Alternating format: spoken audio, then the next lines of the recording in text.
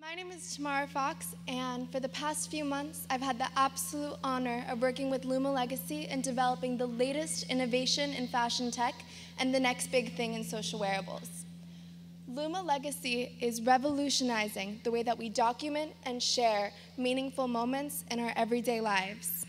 And in my time here, I've had an absolutely overwhelming response from friends, family, and even acquaintances reaching out to me asking how and how soon they'll be able to get their hands on a Luma Legacy bracelet. The bracelet is a platform that provides an intimate connection amongst friends, family, sororities, and other similar communities. And more personally, it can be used to collect and store memories in a space that truly values their sentiment. As an example, I became an aunt a few weeks ago, and for some reason, between my Facebook, 2 Instagrams, Twitter, and Snapchat, no platform truly felt appropriate to share this moment that was really surreal, private, and a really special moment in my life. And so here at Luma Legacy, we are absolutely thrilled to tell you about your solution. So without further ado, it is my absolute honor and pleasure to introduce our CEO, Carol Munoz, to tell you a little bit more about Luma Legacy and what we do. I'm Carol Munoz, and I am obsessed with sharing memories. And I am not the only one. There are 1 trillion photos being shared on social media every year. That's 2 billion selfies like this, in an endless stream, lacking privacy and devoid of intimacy. But here lies the problem. We still have very meaningful moments, and we're capturing them digitally. And without a place to put them, we are putting them on Instagram and all of these places that Tamara was saying. Back in the day, we used to have lockets. Women used to put their most special photos inside a locket for them to cherish. The closest thing we have to that today is the lock screens on our phone. In New York, I wanted to find out if anyone else felt the same way that I did about our digital files. And I interviewed over 600 women. I asked them, what would you save from a fire and why? Over and over and over, the answer was photos and jewelry. And it wasn't just any photo, it was your first dance as husband and wife, and it wasn't any piece of jewelry, it was your grandmother's pearls. So naturally, we saw a way to create a digital locket, but we quickly realized that life is a lot more like a charm bracelet.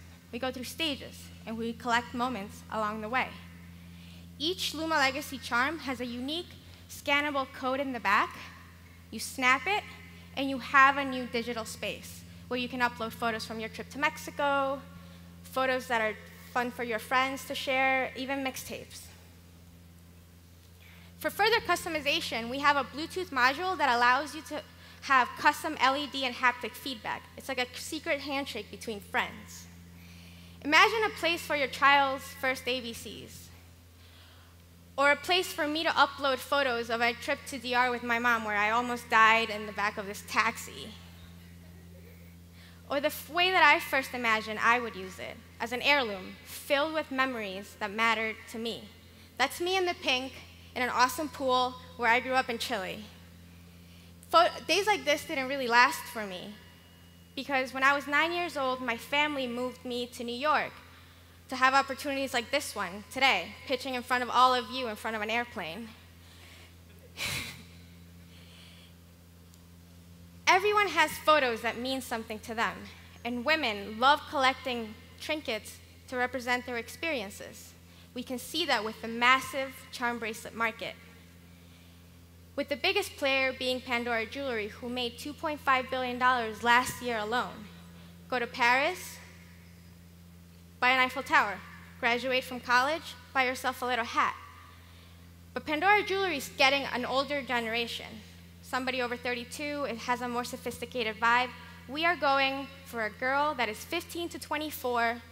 She is experiencing a lot of firsts in her life. She probably just graduated high school, thinks the guy that she's with right now is going to be the love of her life forever, and she's about to have a lot more fun experiences.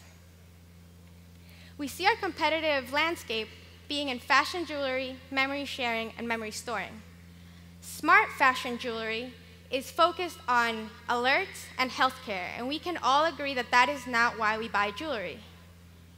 Memory sharing apps are making our photos feel more special, but try gifting your wife an app and let me know how that goes. We still need a physical thing to be able to gift. Memory storing platforms are keeping our files safe, but they're also keeping them right next to our work files. Our memories are being treated like shit right now. We are going to be making money the same way that most charm bracelet companies make money. It's a razor blade model. The average Pandora customer finishes a bracelet once a year, with Power customers starting a new bracelet every 3 months.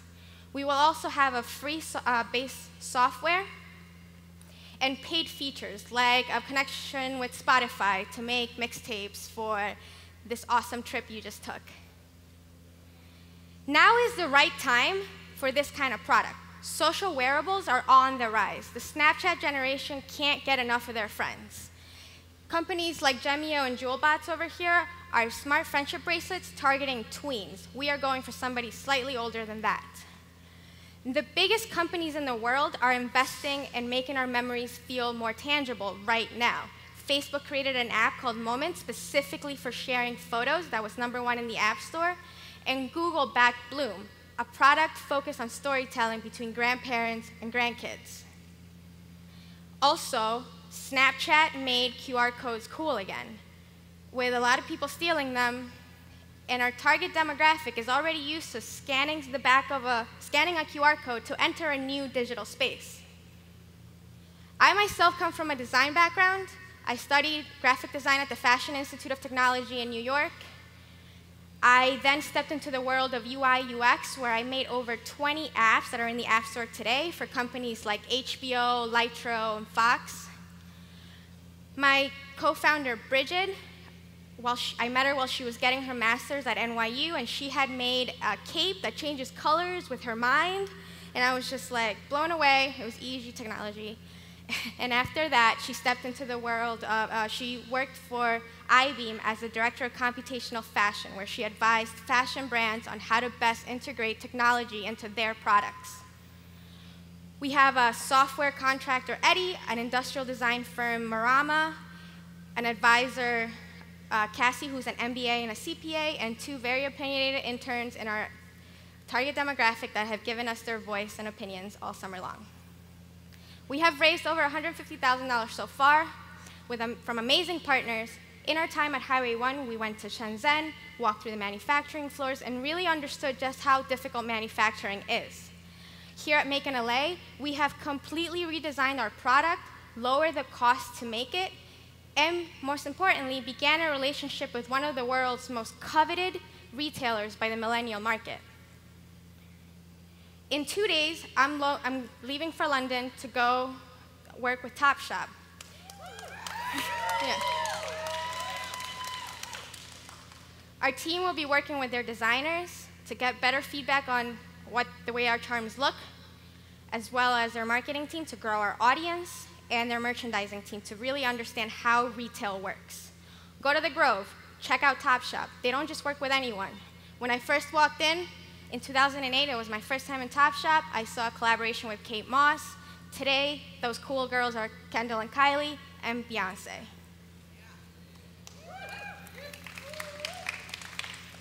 We're opening up for pre-orders September, and we will be delivering Q2 of 2017. We will be releasing additional charms as we go along. We already have 2 design collaborations secured, and we will be partnering with 1 more before we launch.